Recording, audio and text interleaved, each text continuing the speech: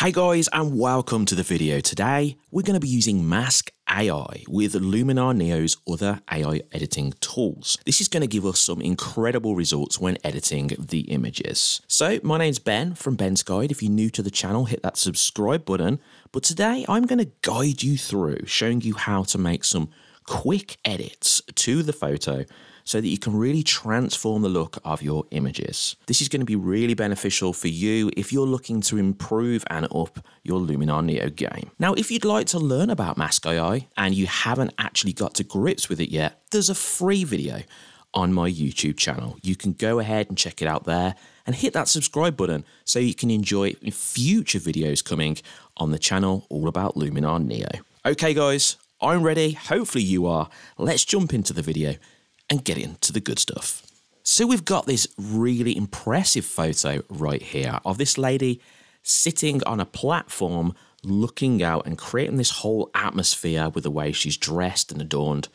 And I think this is going to be a beautiful photo to really show you how to use Mask AI and how to use it with other tools to get great results. First off, I want to start by changing the exposure. This is changing the light of the photo.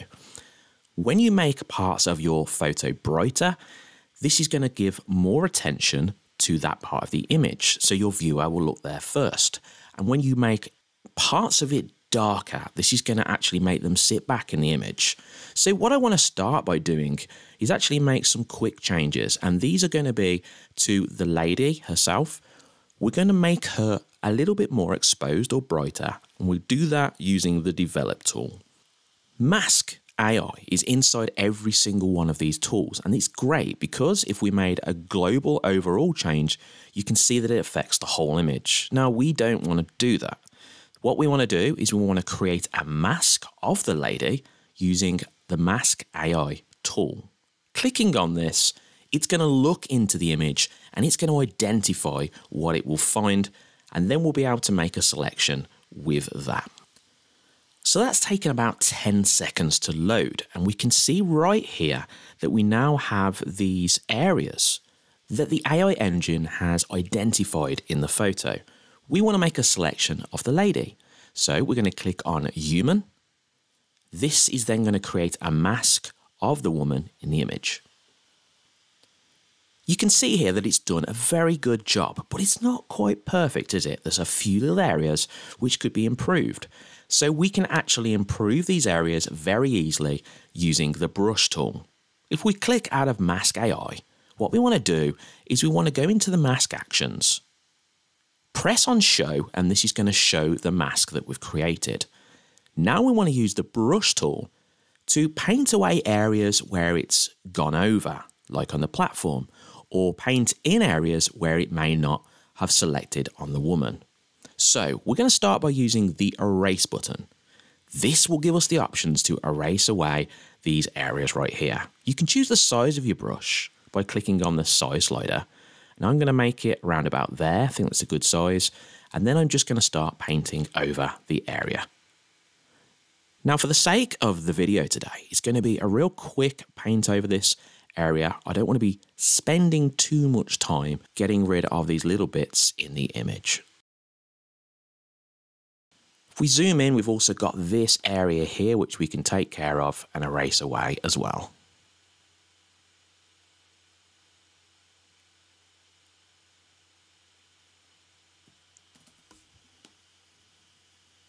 Okay, so I've spent about a minute now just really honing in on this mask to make it a little bit more accurate. So we've got this beautiful mask of this woman, and now we can actually make changes just to this area alone.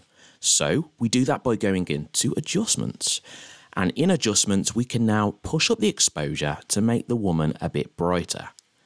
Now, like I said at the start, this is going to make her stand out from the image a little bit more. Now what we can do is a little neat trick inside the masking tool. We can go into masking, then we can go back to the start bit here with the tools available, and then we can come down to mask actions and click invert. Now watch what happens. This inverts the mask, which means it now selects everything outside of the original mask. This is brilliant because it means that we can now make the exposure of this area darker and make it sit back in the image a little bit more. So now we've done that, I'm going to copy the mask. And what we can do is we can actually add the mask into any different one of these tools inside Luminar NEO. Now it just happens that I am going to use the develop tool. So I'm actually going to just paste the mask in here. Now it's pasted in, it means that we can make that change to the background. So I'm just going to bring the exposure down and look at that. We've got this beautiful separation now between the lady and the background. Now, just by making this quick change, you can see that we've really transformed the look of the image already, but we're going to take some really cool steps next so that you'll be able to see that there's actually so much more that you can do. So this is the image now that we're working with. What we're going to do is we're going to copy the mask that we've got currently. So we're going to go into masking, we're going to copy the mask, and then we're going to add it to atmosphere. This is an AI tool inside Luminar NEO. Now this is a brilliant tool and it does what the name suggests. You can add more atmosphere and create a more intriguing or mystical image. So we're going to go to masking, we're going to go down to mask actions, and we're going to go paste. This is pasting the mask into atmosphere AI. Now we can make that selection, or that change, should I say, to the area. So I'm actually going to pick up a little bit of haze and add it across the top of the water so it creates this really kind of mystery look or mystical look to the image. So I'm going to press on haze and I'm going to push up the amount slider to add lots of that in. Now if I push up the depth slider, this is going to add it further into the image, and you can see it's really giving that kind of mystery look to the image. Love the way that's looking already. The next step for this image, a way that I think we could really improve it, is by actually putting a light inside this lantern. I think we could really add something more to it by doing that. So I'm going to click off atmosphere and I'm going to jump into sun rays. This is a tool that would usually be used for landscapes, but in this case you can actually use it to add a light effect. So we'll click on place sun center and you'll see this circle which will pop up. I'm going to drag it in to where the light is positioned. And now what I'm going to do is I'm going to just push up the amount slider. Watch what happens. Look at that.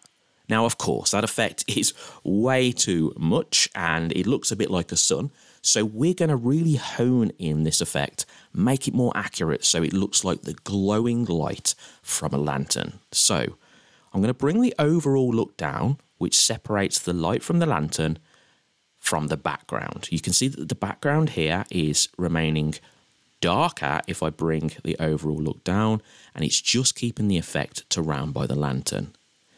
Next off, you really want to bring the sun rays length down. Well, I do anyway, because I don't want it to look like a sun in the light. I want it to look like a glowing lantern. So bringing that all the way down. And now I'm going to push up the penetration a little bit so it's just glowing more in that area. Now, the Sun AI setting has lots of different settings inside it. So we can see that the next one is Sun Radius. Pushing this up, it's going to add a bit more of a haze or a glow around the lamp. So I like that a lot. Sun Glow Radius is going to do something very similar. And Sun Glow Amount is also going to add it just on a different part. Now that I've done that, I'm going to go into ray settings and make sure that there is no rays, because at the end of the day, we don't actually want rays coming from the light. Finally, let's go into warmth. We want to make sure that this light is more orange and golden. This is creating a more realistic look in the lantern. You can do this with sun rays as well, and then you can just get that beautiful orange glow. Fantastic. Now, of course, at any point, you can come back in and you can make adjustments or changes to this. Now, if you click it off, you can just go into the edit section, and this will show you the areas or the changes that you've made to this image so far. You can just click in and make changes right there. Going back into the tools though, I really like the way this image is at the moment, but there is more that we can do to it, and there is more that we will do to it. So the next thing I want to do is I want to get the human mask, or the mask of the lady that we had originally. So to do that, I'm going to go back into edits. I'm going to go to the original section. So if I click this up and then come down to develop, the very first change that we made was to brighten up the woman. So if we go into masking, we can copy that mask that we had originally.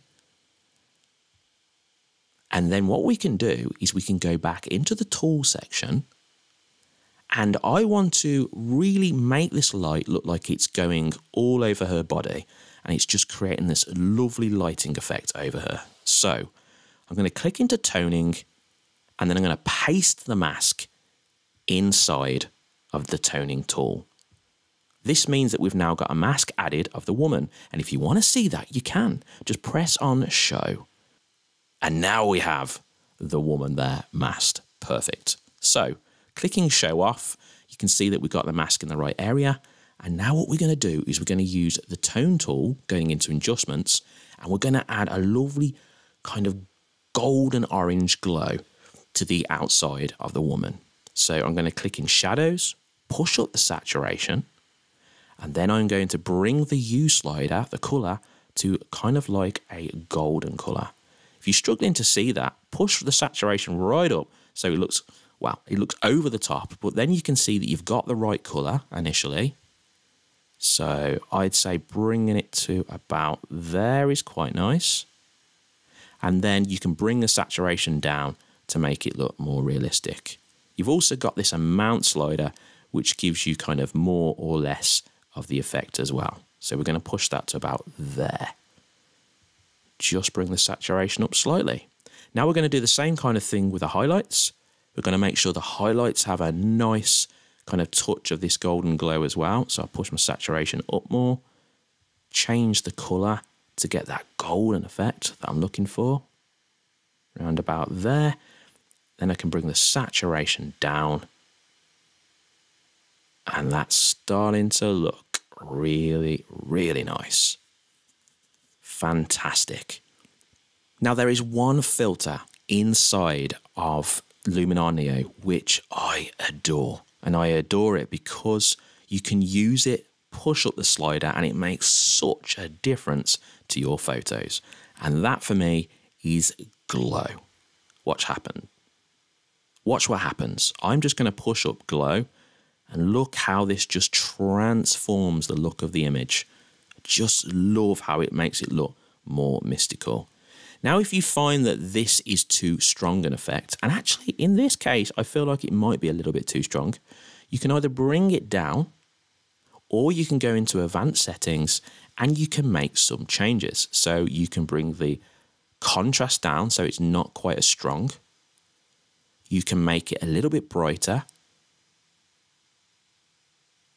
And then you can start keeping this image within the confines or the boundaries that it was originally, but just with this soft glow. So we'll switch it off, and now we'll switch it on. And you can see that using this soft glow, you get this almost dreamy fantasy look to the image. I just absolutely love it. Now we could actually leave the image here, and I think we've done a fantastic edit. If we look at the original photo, this is how it started, and look how much we've managed to transform it. It's just absolutely stunning. Now, what I actually want to do is I want to add an overlay just to kind of top it off, and I can do that using the layers. So if I click on the plus, I can then grab an overlay from the overlay section. So which one are we going to go for here? I think I'm going to go for, let's try this one.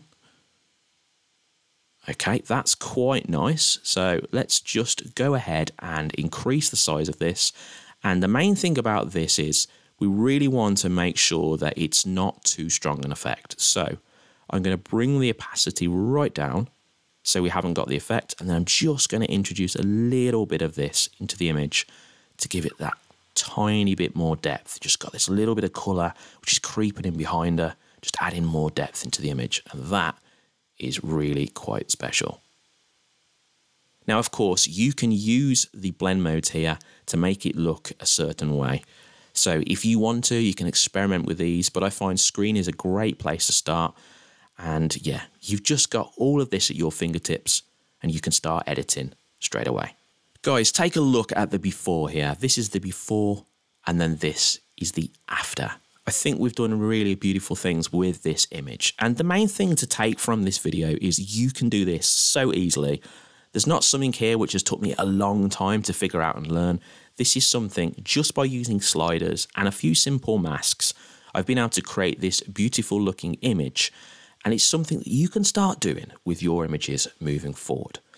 I hope you've enjoyed this video today, and most of all, I hope you found it beneficial and you've learned something from it. If you enjoy these videos, I'd just love to have you on the channel here at Ben's Guide. So if this is your kind of bag and you enjoy it, hit that subscribe button. It'd be great to have you. Listen guys, I hope whatever you do for the rest of the day, it's a good one, and I'll see you in the next video.